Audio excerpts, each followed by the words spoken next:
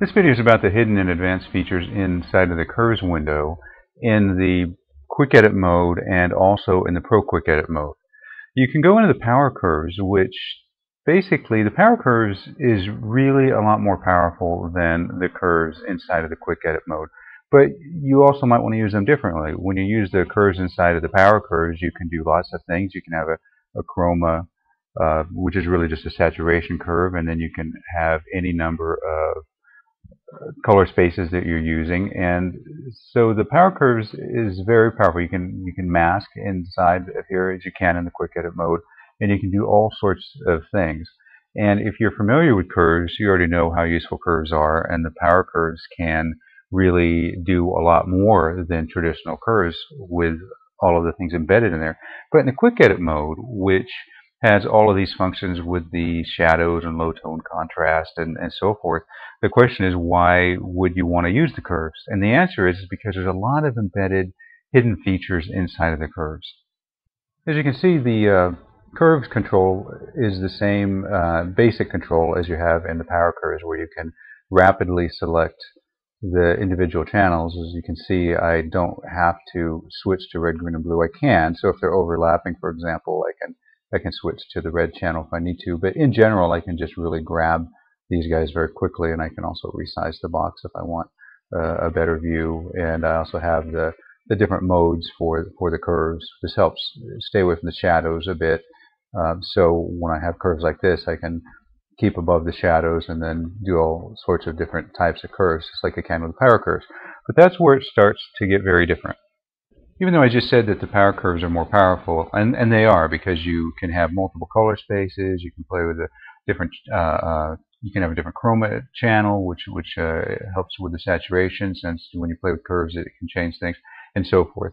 There are some advanced features in the quick edit mode and the pro quick edit mode curves where that aren't available in the power curves for various reasons because of the way the quick edit mode works. And one of those is that, let's say I want to do some color toning, that with normal curves, which you can click the keep luminance, which is default, but you can unclick it, which makes them more like regular curves, where when I tone the image and I start to bring the curves down, you can see it really brings down the light, which in this particular case looks nice, but that's not necessarily what I want to do all the time. If I click the keep luminance, which again is the default, you can see that it starts to keep the light level the same, so that they really turn into more of color toning curves, and because they don't affect the light. And so you can see, here's a really good example. If I have all of these curves set and I click the change unchanged, let me put these guys back, and I click the unchanged, you can see that when I move these curves, and that's all I'm doing, I had some settings set before in the control panel, that it's keeping track of the light, and so I get basically the same image because it's balancing the light as I go, which really makes it nice. Because what I can do, that means that I can set these controls, and instead of saying, okay, I want to get rid of some green and I want to get rid of some red, and having it really drop the light where it would with normal curves, since it's keeping the luminance, it really just turns into color toning curves. So that what I can do is, if I want to get rid of some green, this picture's having the green, I can get rid of the green and not worry about how the light's changing, because it's really only changing the color. One of the reasons the curves in the quick edit mode and the pro quick edit mode were added, as opposed to just leaving them in the power curves, is not only the accessibility, where you can change a lot of settings in here and then use the curves to augment your result, but also a lot of people are more comfortable with curves if you've done a lot of Adobe Photoshop and that sort of thing. But there's also some other things going on with the curves. For example, if I want to go in here and set a color, remove a color cast, I can do that. I can click on areas and tell Sagelight which area is white or close to white, and then I can also change the result to get what I like. But you can see I can't really see what's going on with the curves. I can set the levels, and I can do a whole lot of things in here. I can do the same thing with the curves window in the quick edit mode, where what I can do is, under options, there are a whole number of options where I can do exactly the same thing I just did, but with more control. I can click set gray point, and what I can do is, you can see I can click on here and it set the gray point for me, but now I have complete control. So if it went outside of the range where it's hurting the highlights, I can adjust it, or I can bring the highlights up, and I can change the result. If I want a little bit more red, I can change the red, for example. And then what I can do is I can take the result and then add some more toning to it. And so you can see that I did exactly the same thing I did with the remove color cast, but with much more control.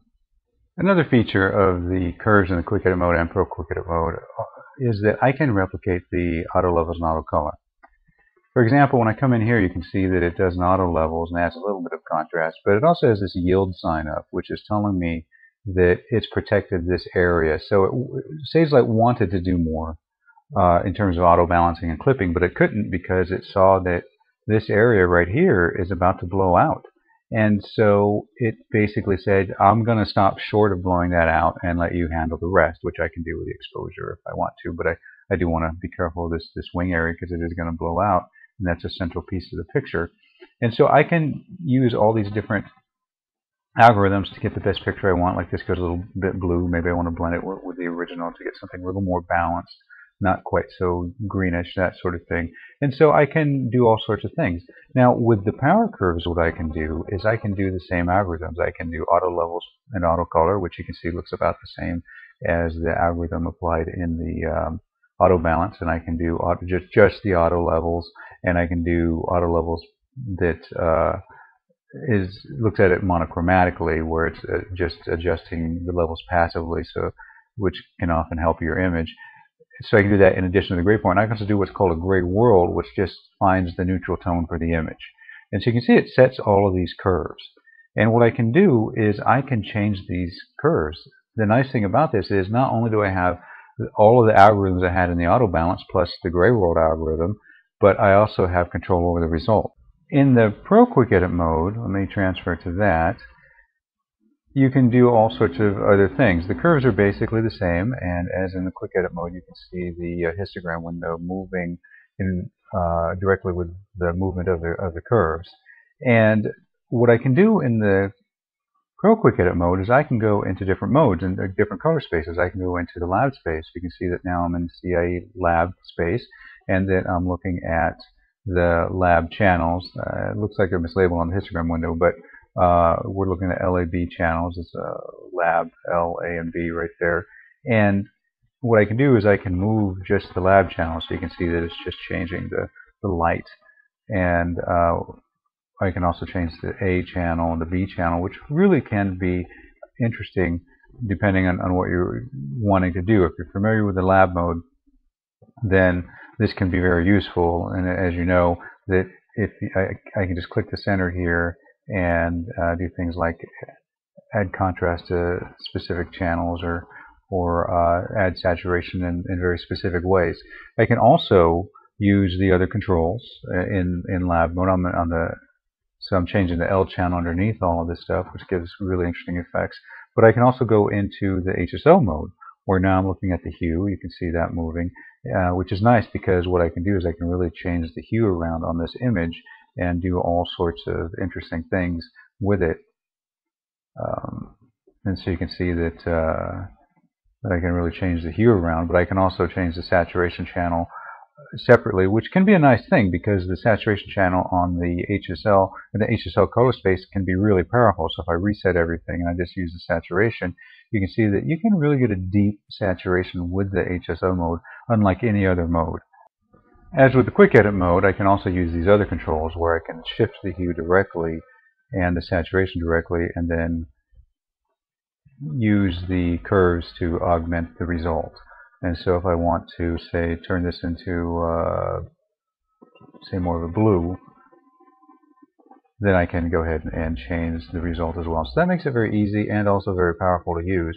And similarly with the lab mode, I can do a lot of work with the hue and the saturation, and then change either just the L result or also augment the A and the B channel. So that is an overview of some of the more advanced features inside of the curves windows in the Pro Quick Edit mode and the Quick Edit mode in Sagelight. Thanks for listening.